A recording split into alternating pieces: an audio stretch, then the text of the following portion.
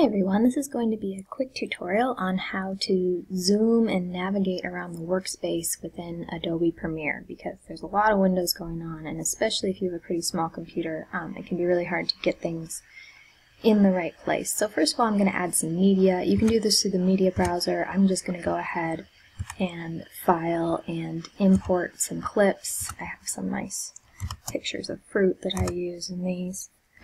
Now they're going to appear in my list. So far I don't have a timeline. Alright, it's not appearing. I have a timeline but no sequences.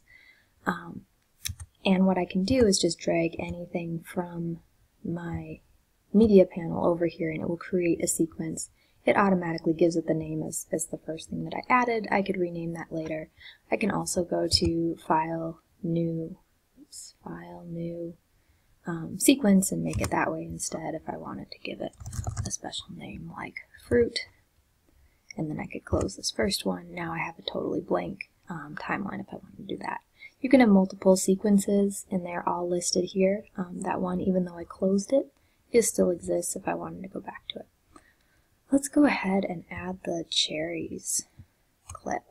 Now when I add that, it shows up really tiny, which is really hard to really be able to navigate for sure. So one way that you can make this bigger is using the zoom tool. Let's see if we can make this show up.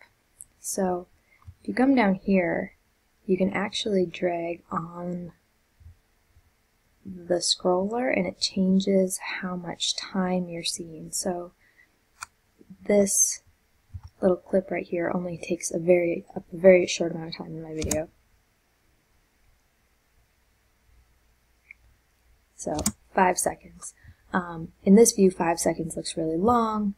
If I stretch it out so that my entire timeline shows more, 5 seconds is obviously going to be very short. So that's an easy way to navigate. I can also use my zoom tool here to do that in increments.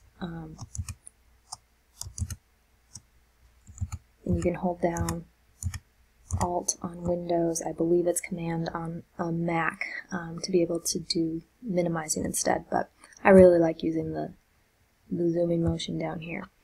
You might have the same thing come up over here with your media panels if you can't see everything, or you might want to be able to see a little. And you can use these little toggle buttons down here to switch from a list view to a media view where you can see everything. You can also use the slider to change the size. So you can see them either bigger or smaller before you add them to your timeline. You can also drag your different panels around if you want to be able to make a particular part of your timeline bigger so you can see thumbnails. You can also change the ratios of your boxes if you want to be able to say your viewer bigger, for example.